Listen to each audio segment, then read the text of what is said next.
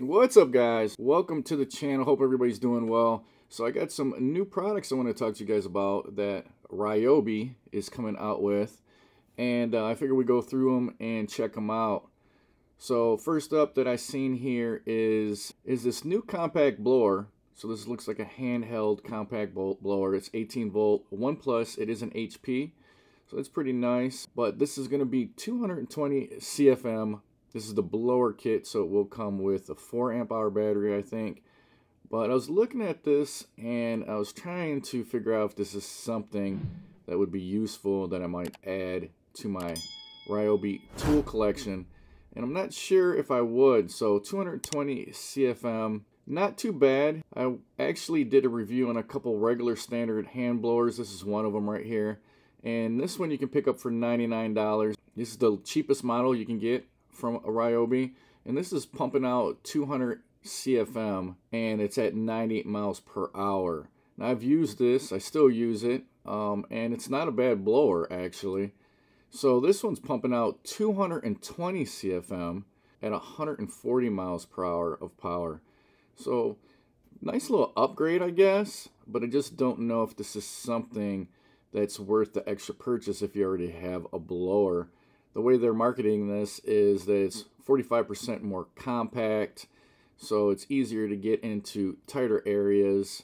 You guys see this guy's cleaning out the bed of his truck. I've done this with a regular blower before, so I'm not too sure if this is something that's really going to replace a regular leaf blower. Comes in at 4 pounds, so nice and light, compact. So that's kind of what they're going after with this newer model of the blower.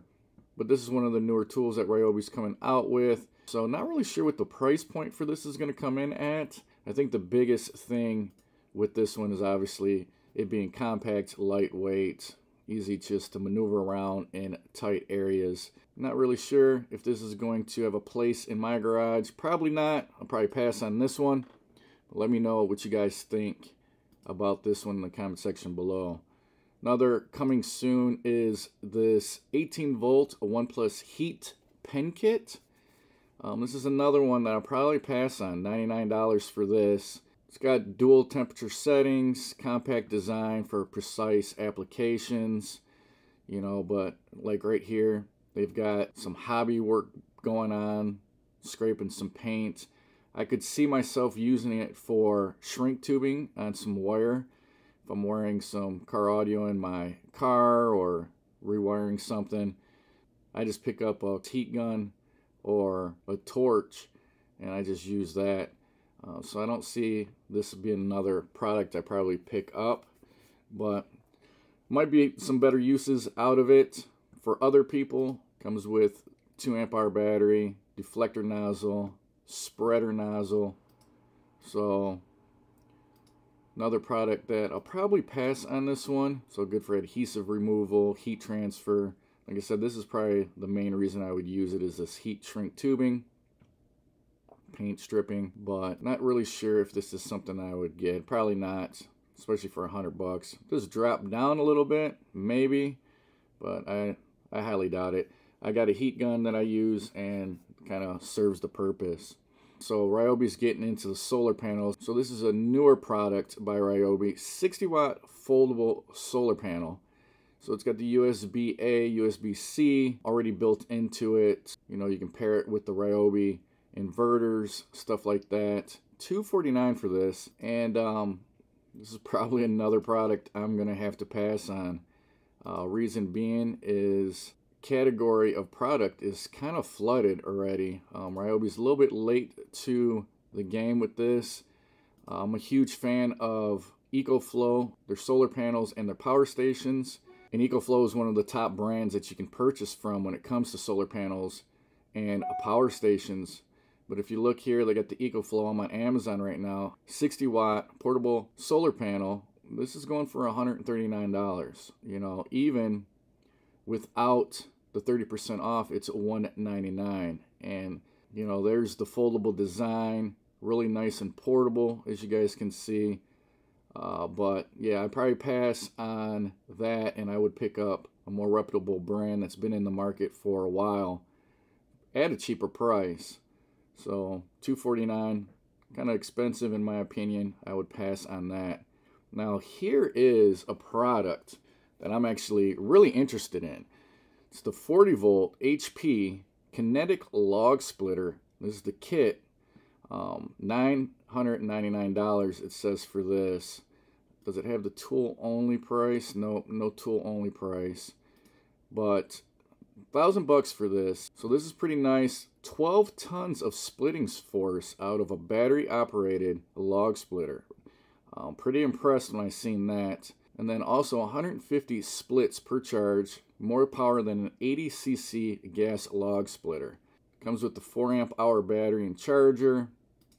So I'm assuming the 150 splits are off just the 4 amp hour battery, which isn't bad because I actually purchased an electric log splitter for my off-grid cabin, and I ended up getting this Yard Max. This is a 6.5 ton 15 amp log splitter, and I run a generator to this, and this pulls probably about 2,000 watts because my 2400 watt generator sometimes clips out when I use this.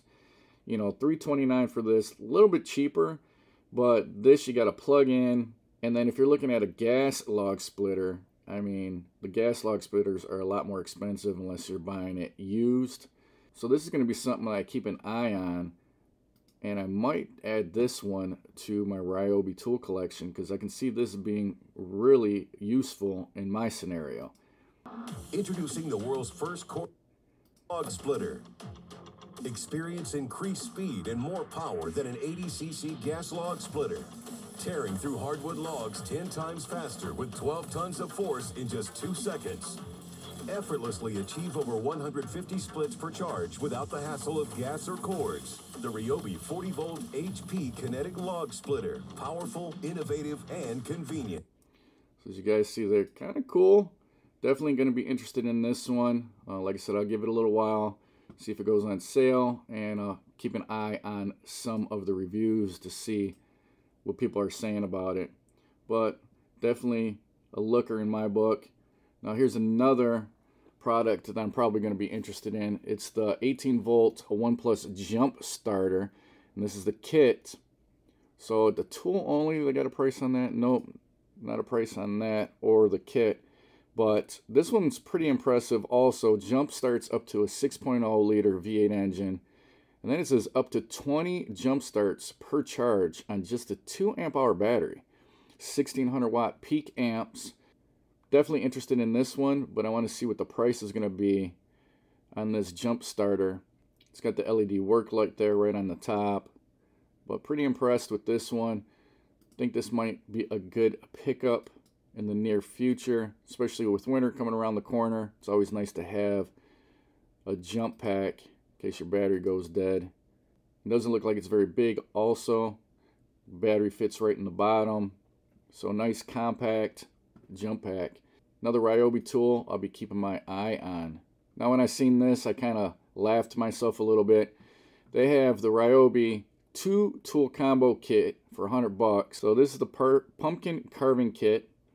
That's how they're marketing it. But these are the 4 volt carver and then the rotary tool. Now I remember when I was young, we didn't have cool tools like this to carve pumpkins. You know, we had to use usually a dull knife, or if we were lucky, we got one of those pumpkin kits. Now they got power tools for us to cut our pumpkins up with. So $100 for this one, coming with 2 tools, the carver and then the rotary tool. And it looks like you get a couple batteries, USB cables. I just thought I'd throw this one in there because I thought it was kind of funny when I was scrolling through all the new tools. Here's another Ryobi tool that I think might be kind of useful for light duty work around the house, maybe putting together some stools or some furniture, something like that. But they got the 3/8 inch ratchet kit, and this is going to be also with the 4 volt battery. This is coming in at $69. So nice, compact, ideal for tight spaces. Got the LED light on there. And then it says the torque on this is up to 140 inch-pounds of torque. So, like I said, something decent for some light duty stuff around the house. Now here's another product by Ryobi, however you want to pronounce it. Does anybody pronounce it Ryobi? Just wondering. I've always pronounced it Ryobi. But anyways, they have their 24-quart hybrid cooler. Now this is probably another product I'm going to stay away from because this is another market that is extremely flooded. There's tons of power coolers out there on the market right now. You can just search Amazon. This is a 24-quart that they're selling at $499. So overall, not a very big capacity here, 24 quarts. But you can put two 9.5-hour batteries in this, and it'll last you 23 hours. 9 amp hour batteries, pretty big batteries. The biggest I got are 4 amp hour batteries. Don't really use 9 amp hour batteries or really anything bigger than the 4 amps. So if you don't have any 9 amp hour batteries, that might be an extra purchase for you if you want to get the full 23 continuous hours of runtime on this. And that total cost is going to be way over $499. But the reason I'll probably stay away from this is because once again, you know, I've done videos on a few different portable car fridges, car coolers, some people call them. Here's a Vivor 48 quart. This is a dual zone also. Picked this up on Amazon for $248. So pretty much half the price. And you're getting way more features. You got dual zone, so pretty much you can freeze on one side, use this area as a refrigerator, use this area as a freezer. Ryobi is just 24 quarts, so half the capacity, and it's just one climate zone on there. And this is coming in at $499.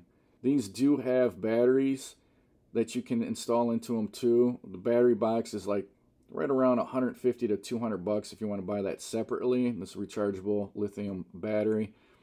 But like I said, $248 for 48 quart opposed to a 24 quart, and then it's a dual zone. I think this market is just a little bit too flooded, and this isn't really a good pickup. So another item I'll probably pass on. Here's a Ryobi soldering pen kit. Now this is, I was looking at this, and this might be pretty cool. Like I said, if you're doing some wiring, something like that. Nice portable, compact tool to be able to solder wires together or something like that. 70 bucks. Now here's something that is another tool that I'm going to keep my eye on. This is the 18 volt 1 Plus. This is the multi-size ratchet.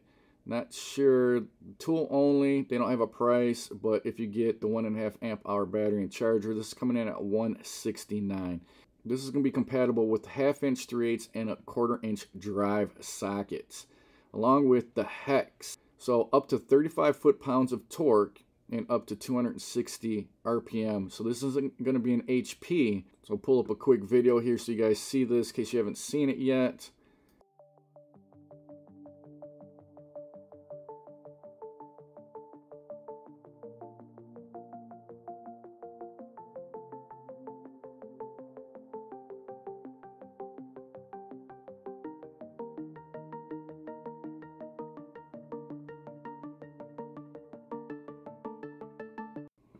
So as you guys see here, it's got this unlock button here, and it unlocks the anvil so you can replace the different anvils in there for different size sockets, which I thought was pretty smart.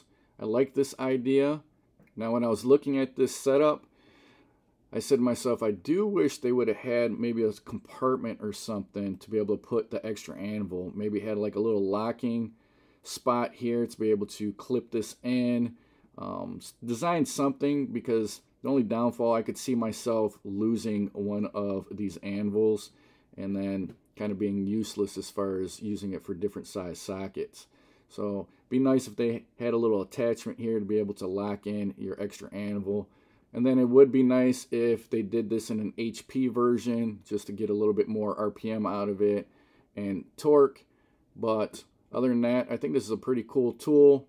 Looks like they got a couple new vacuums coming out. They got the 6-gallon. It says coming soon, 199 bucks for the kit. Tool only is $149.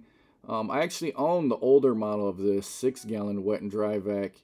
Looks like they changed where the battery goes. on this one. So it's got 30% more suction. Other than that, looks pretty similar to the older model. They also got this 3-gallon wet and dry vacuum, so nice portable wet and dry vac for the 18-volt setup. $179 for this one. It comes with a 4-amp-hour battery and charger. And it is part of the Ryobi Link modular storage system. So that's another plus if you do have that system. Here's another coming soon tool by Ryobi. This is the HP half-inch mud mixer. This is the kit for $249, and if you just get the tool, $199. So delivers up to 800 RPMs, 6-speed, variable trigger. So if you guys are looking for a mixer, so here's another coming soon product. Ryobi's got their 1800 watt portable power station. Now, if you guys are familiar with their older power station, it was a 40 volt, and then you can snap in 40 volt batteries. I think it was like 4 on each side for their older model. This one actually has a built-in 1094 watt-hour lithium battery. So this has a built-in rechargeable battery on this, so you don't have to use 40 volt batteries like the old one. This is going to be 1800 running watts, 3000 starting watts of portable power. Now, I'm not really sure if this is something that I would go with either. Once again, there's a lot of companies selling portable power stations, and depending on what the price of this is going to be will determine if this is a good pickup or not. Here's another new version of it. This one, instead of taking the 40 volt batteries, it actually takes 18 volt batteries, 1800 watts. This one's coming in at $599. 18 volt setup here instead of the 40 volt, which I think is a little bit nicer because more people are in the 18 volt power tool line than the 40 volt. So once again, 3000 starting watts and then 1800 running watts, even with the 18 volt Gen Control app, so you can monitor it with your phone. So it looks like you can run this off of 4 or 8 18 volt batteries. They got runtime set up here off the 6-amp-hour batteries, whether you're running 4 or 8. So this is what you can run off of it, and the runtime. So here's the watt hours depending on what size batteries and how many batteries you use. So definitely pretty cool that Ryobi's come out with different versions of these power inverters. You got the 40 volt, you got the 18 volt, and now they got a power station with the sealed built-in battery. Like I said, it's kind of curious what the price on this is going to be compared to the competition, so that's going to determine if this is a good buy or not. Alright guys, so that's a look at some of the newer products that Ryobi has. Some that are already available, and then some that will be coming soon.